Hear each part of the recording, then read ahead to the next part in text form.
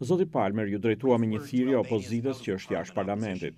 A role for you exists. Take it. Një rol për ju ekziston, merreni këtë rol. Bojkoti nuk ju ka sjell fuqi më të madhe politike.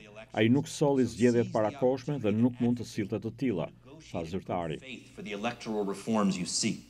Zoti Palmer i bëri thirrje opozitës të shfrytëzojë rastin për të negociuar me vullnet të mirë reformën zgjedhore që ajo kërkon. What could be real accomplishments. Ai tha se komuniteti ndërkombëtar është i gatshëm të lehtësojë një përpjekje serioze në këtë aspekt.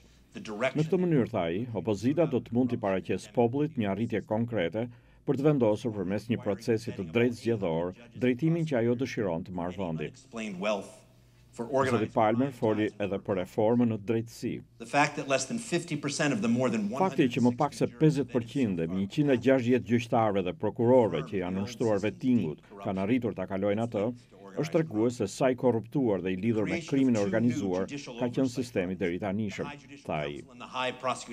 Shqipëria, theksoi zyrtari amerikan, është në prag të ngritjes së institucioneve të reja, si Prokuroria Speciale Antikorrupsion, SPAK, dhe Byroja Kombëtare e Hetimit, detyrat e cilave do të jetë të hetojnë korrupsionin, krimin e organizuar dhe krimet e zyrtarëve të lartë. Ai shtoi se ky është fundi i fillimit të pandëshkueshmërisë, siç u vërtetua edhe nga goditja e bosëve dikur të paprekshëm të krimit, si Klement Balili.